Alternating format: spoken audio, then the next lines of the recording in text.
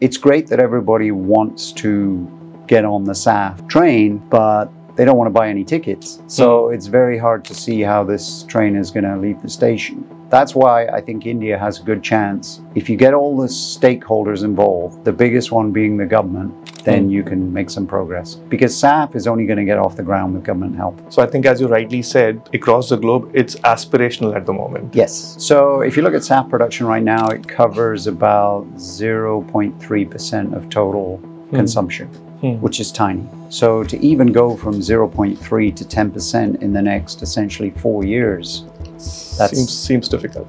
Difficult, yes.